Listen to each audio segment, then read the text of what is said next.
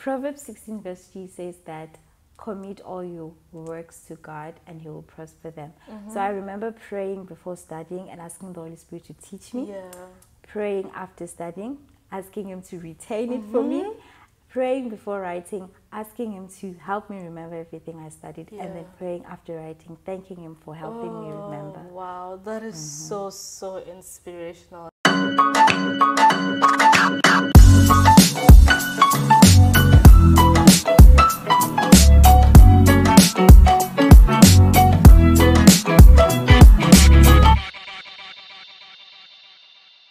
Hello everyone, welcome back to Becoming Dr. Andy. I would like to welcome you to a new segment of this channel, which is a podcast.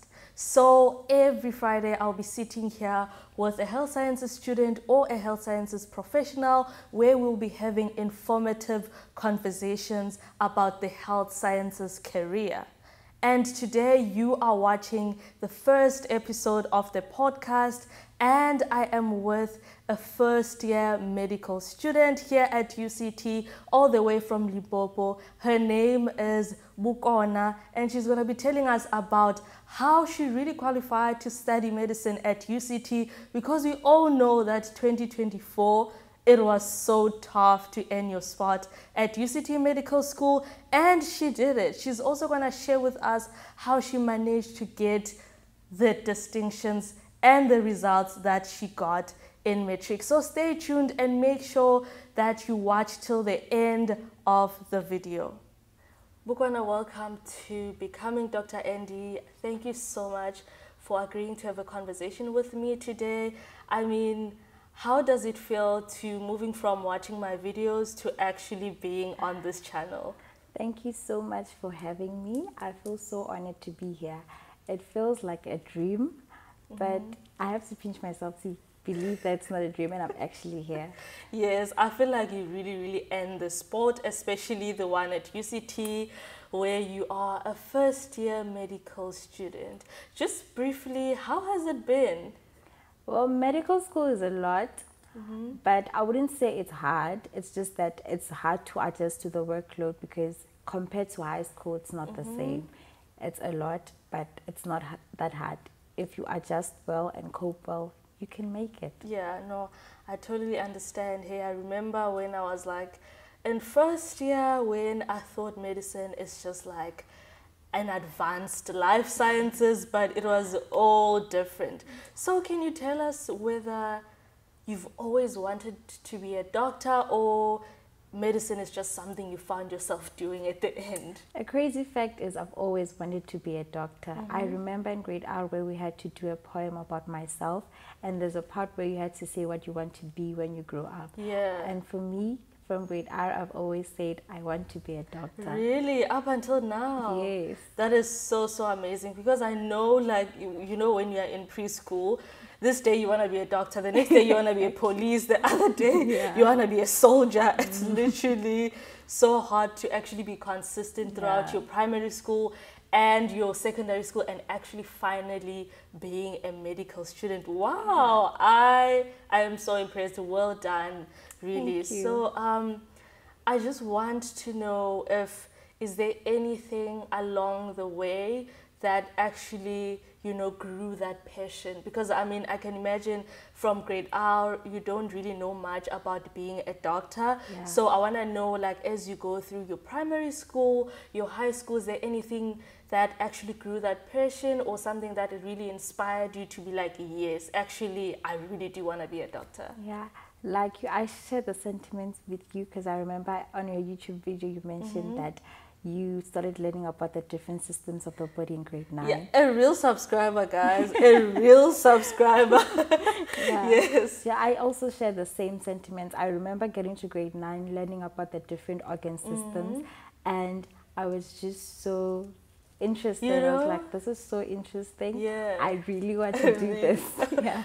Okay, actually, their question that, please guys, stop asking me this question, what I want to specialize in, because, you know, I came here in medical school knowing that definitely I want to be a cardiologist. But if you ask me now, I'm just like, I'm just trying to get through this degree. Yeah. But I really have to ask you this question. Is there any specialty that you are actually attracted to, or you just want to be a general practitioner? You know, in grade 9, the musculoskeletal system, yeah, it caught my attention. And from that point, I've been saying I want to be an orthopedic surgeon. I still do want to be an orthopedic surgeon, but that might change, like you. Exactly, yeah. I think also for us, like in medical school here at UCT, there's no block for cardiology, but orthopedic surgeon, you'll find it in 5th year. So now you will have to go through all these 4 years to actually go to that specialty and see how it is, and then get to decide whether you like it or not. But I mean, you can change, you know, you are not really like forced to stick with what you liked. There are a lot of specialties that you're still going to be exposed to, and hopefully eventually you'll find the perfect one for you. So I just want to know, like, in a nutshell, have you always been like a best performer your whole like academic life, like from primary school to high school? Well, there were ups and downs, you know. Yeah, I remember in grade 1 I did receive like an award for maths, but then from then on I never received anything. So I guess I was playing, I don't know. And then in grade 7 I bounced back. I got some awards as well. And then grade 8, grade 9, nothing. Yeah, there were ups and downs. Okay, but I remember in high school, like grade 10, 11 and 12, that's when I became so serious about my academics.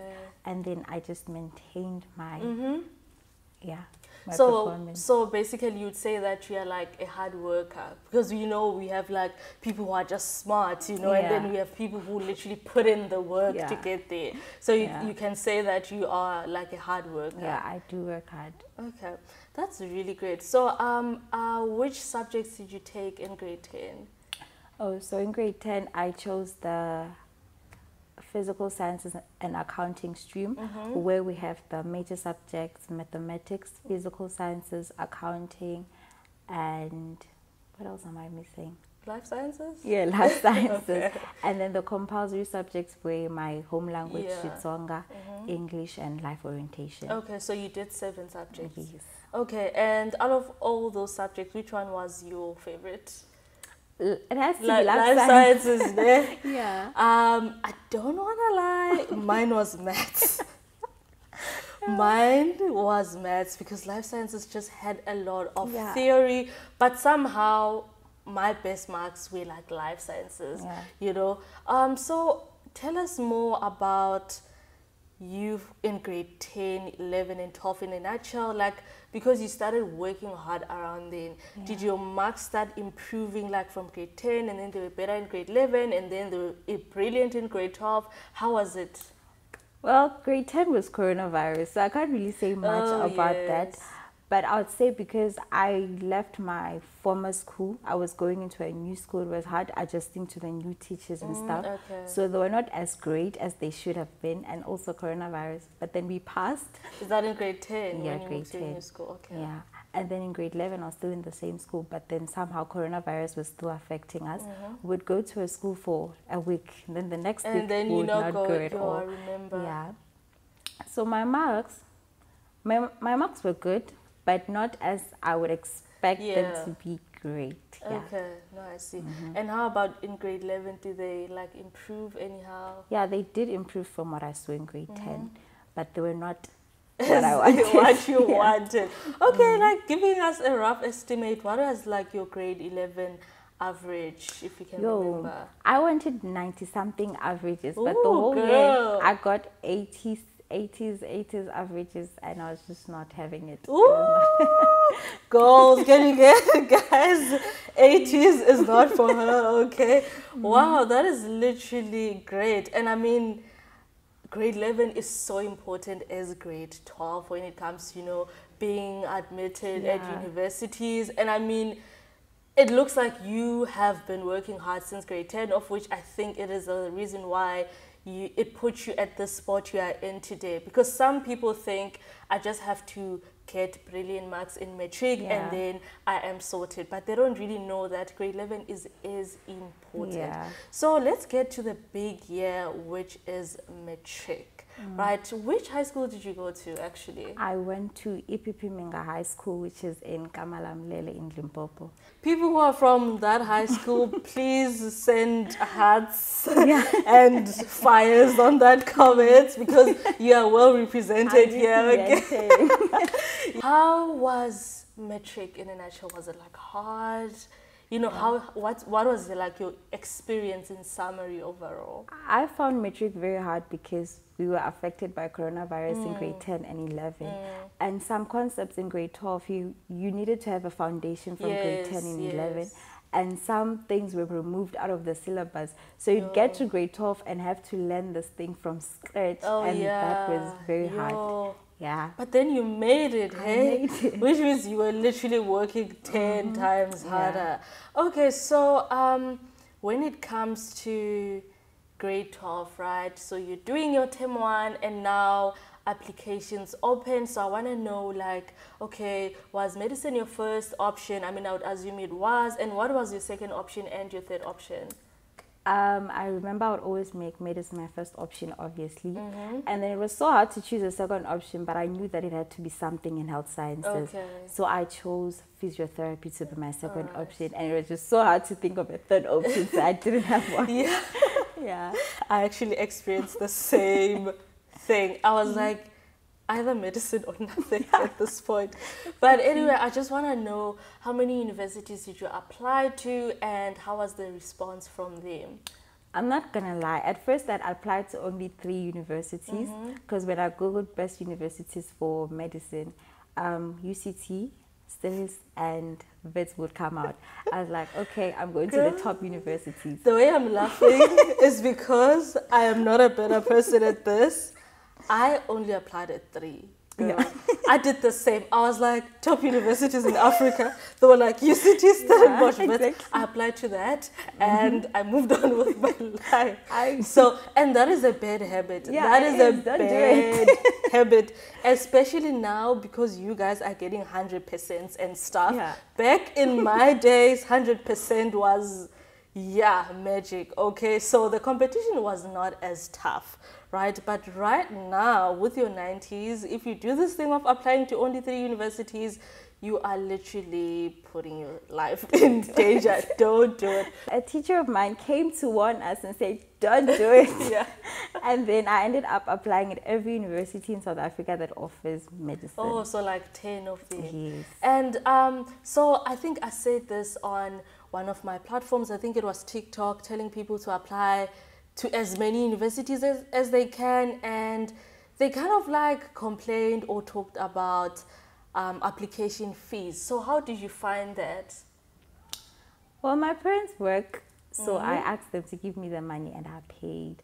But then some universities are great because if you're in a public school, they don't make you pay application fees. Oh, really? Yeah. And is there any process that you have to follow for that to happen? Not really. I think the moment you enter your school details, they know that it's a public school. So. And which universities are those, if you can remember? I remember Stellenbosch, and some application fees were free. I didn't pay some. I remember I didn't pay some. The only place I paid was UCT and Vets. So the rest I didn't pay. And I remember UKZN wanted me to pay, but did I pay? I didn't pay. So my application just it didn't go through.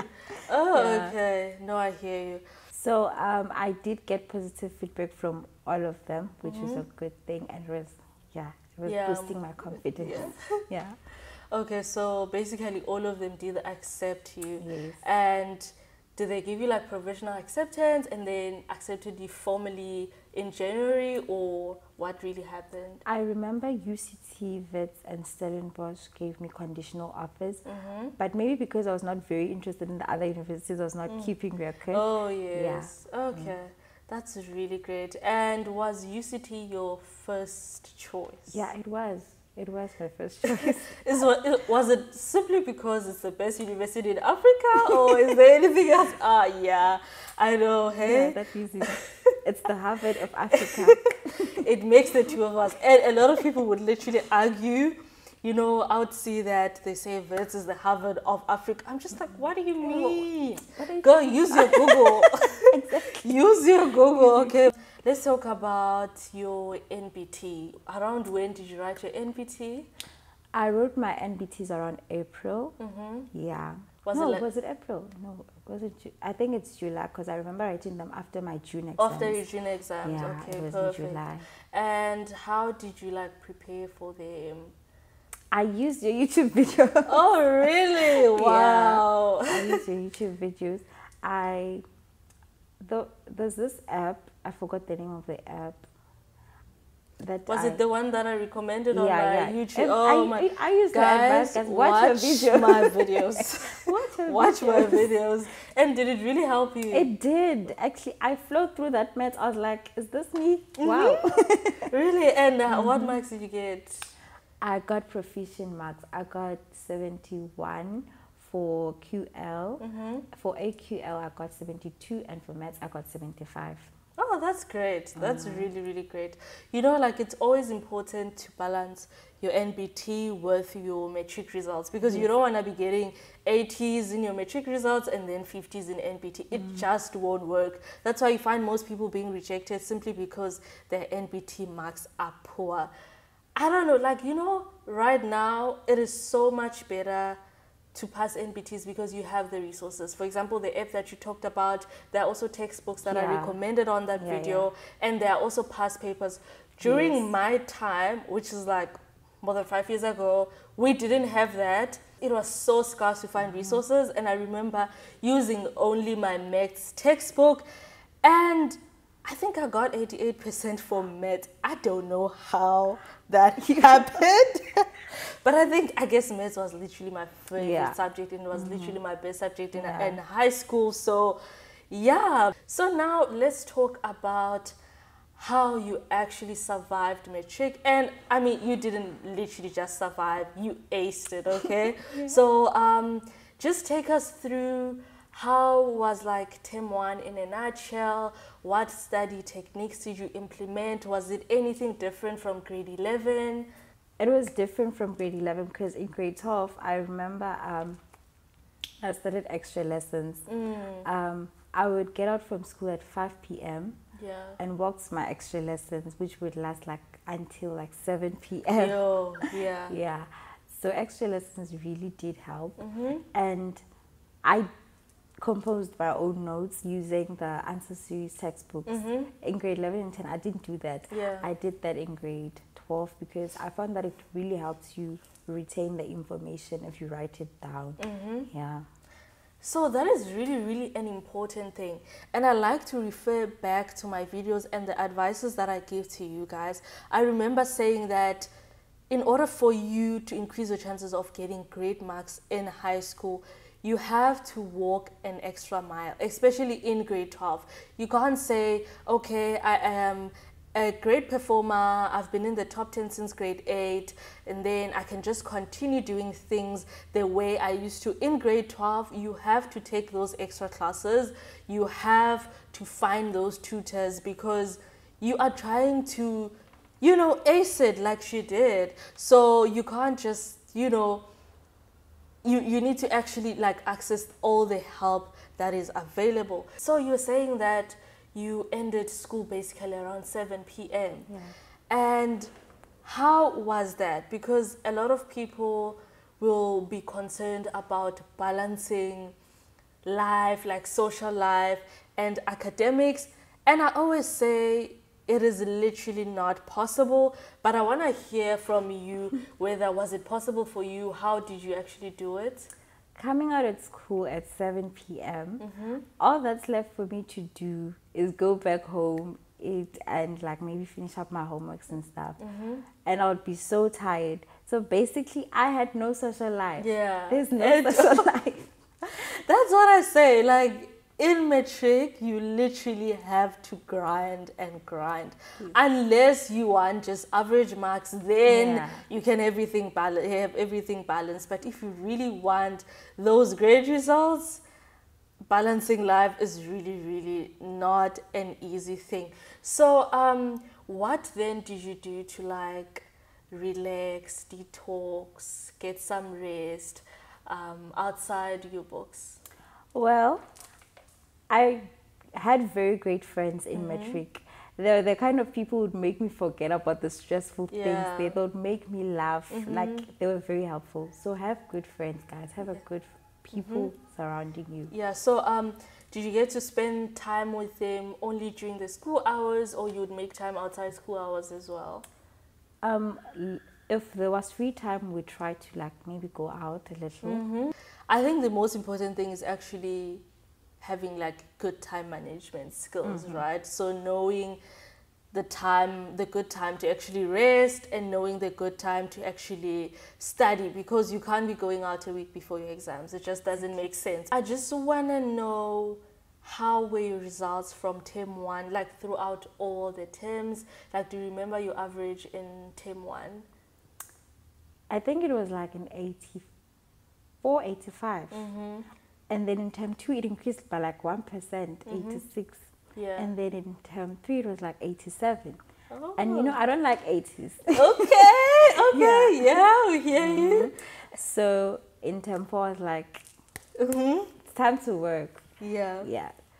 So I remember after our trial exams, we were done with the syllabus. All was left is to revise everything we had done. Yes. So we had the whole month of October to do that. So I was grinding all of October. I used the robot light method you mentioned in one of your YouTube videos. Yeah. So for each subject, I would color in like topics that I understand very well, green, and then those that I am sure but not sure, orange, and where I had no clue, I would go with red. And I actually feel so proud. I feel so proud that every time you literally refer to our videos, I'm just like, because every time I record, I'm just like, am I even making sense to these people? Does this thing even work? You know, and for you to tell me that actually I use your method to do this, I am literally so humbled by that. So I just want to know also, like, what was your key thing that you know, like literally saved you or literally improved your marks that much? Like, what exactly was it that if you were to advise someone right now and be like, do this thing? Composing your own notes, guys. Like, composing your own notes gives you your own understanding. And by composing, I don't mean copying out the textbook. Yeah. Make sure that whatever you wrote down there is something you understand. So in a way, you're retaining the information. You understand what you write. Yeah. So basically, good note-taking skills. Okay. So did you like use past papers in anyhow? I did. You did? I did. I used every trial paper there was to prepare for my finals. I also used every final year paper there was from like 2011 to 2021 to prepare for my finals. You know, one thing about past papers, they train you on how to approach different styles of questions, right?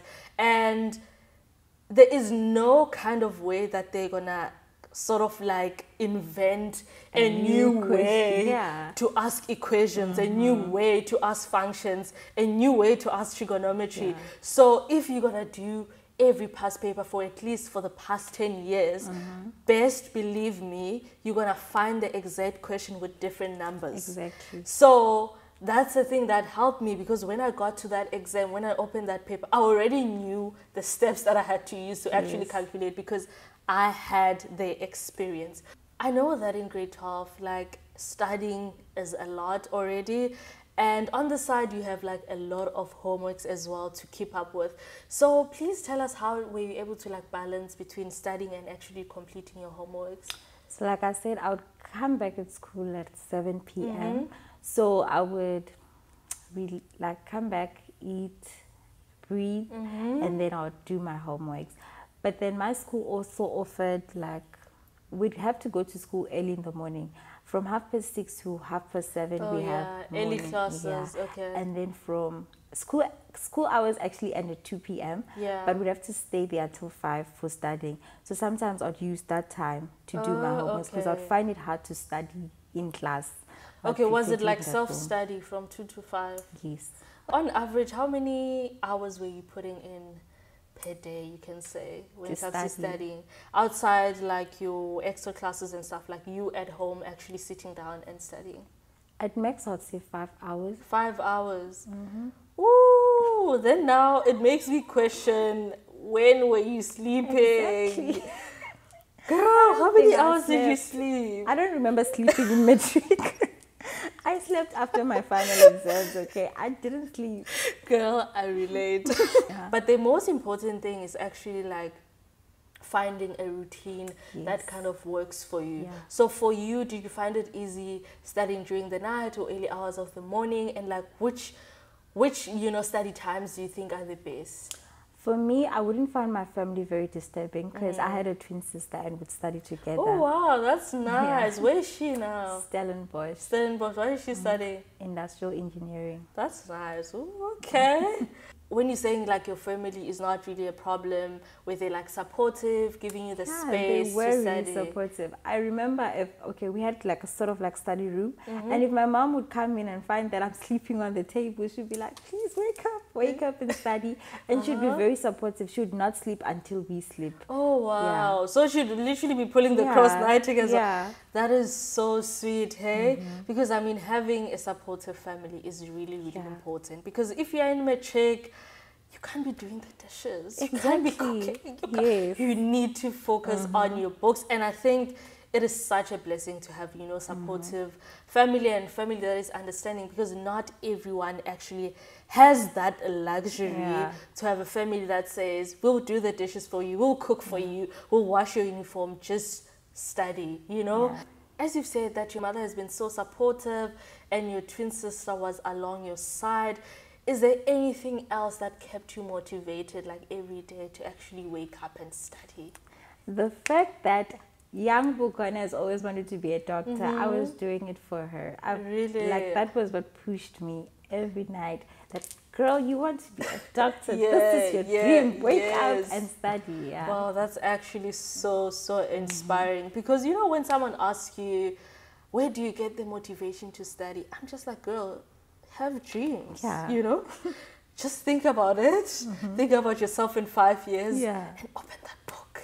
And study, because there's literally no other way I can put it. The motivation has to come from within you, even though we need support structures around us, but they can only do as much. You can't just rely on people, your teachers, your family, to be literally pushing you to study all the time. Sometimes it just has to be you to actually wake up and open that book and actually study. Also, I didn't really ask, were you like position 1 in your high school? Throughout. Period. Throughout. I really love that. So which subject would you say was like the best for you in terms like of your marks? Surprisingly, I would do well in physical sciences. I love life sciences, but physical sciences love me. It would always be the one that's high. And what percentage did you get for your final in physical sciences? 97. It's because chemistry did not behave. It's always chemistry. It's always those S's and bases, right? I still remember them at my big age. I remember. Because how am I supposed to find the pH? Exactly. Wow, 97. That is really brilliant. Was that your highest? No, my highest was surprisingly accounting, which has nothing to do with medicine. Wow. Please don't tell me it's 100%. It is. It is 100%. Guys, if you need accounting study tips, this is your girl. You better contact her. Like, how did you do it? Well, accounting is that kind of subject that needs you to put it into practice, and you can't just cram. You need to understand why we're doing a certain transaction like this, why we're doing that. You need to actually understand it and picture it in your head. Yeah. Wow, that's actually so amazing. Your average, I think you didn't tell us your average in metric final. What was it? A 92. At 92. There's no at least. That is brilliant. 92% average. I mean, that is so great. Well done. Well done. I'd say God help me. Yeah. Honestly. Proverbs 16 verse 3 says that commit all your works to God and He will prosper them. So I remember praying before studying and asking the Holy Spirit to teach me. Yeah. Praying after studying, asking Him to retain it for me. Praying before writing, asking Him to help me remember everything I studied. Yeah. And then praying after writing, thanking Him for helping me remember. Wow, that is so inspirational, hey? So I would like you to give people who are still in high school advice, especially those who would like to study medicine or get the great marks that you got as well. So like, what piece of advice would you literally give them? Be dedicated. Like she said, let your dream be what pushes you to study, to push. Yeah, make sure you have your goals and your dreams in your mind so that it pushes you to just go through all those difficult times. And good note taking and past papers as well. NBTs are important. Yeah. NBTs, prepare for your NBTs. And just watch Dr. Andy's videos. I did Period. that. Period. Watch her videos. She said everything there. She's the reason I'm here. Wow. Yeah. Thank you, girl. Thank you so much. So we've come to the end of our first episode. Please like and comment if you have any questions for me or for Vukona. And please don't forget to subscribe and share this video to everyone who would like to hear the conversation. If you would like to join me and have a conversation with me, you can send me an email on becomingdrandy@gmail.com as long as you are a health sciences student or you are a health sciences professional. It doesn't matter whether it is medicine or any other profession. I'll see you guys on my next episode. Bye.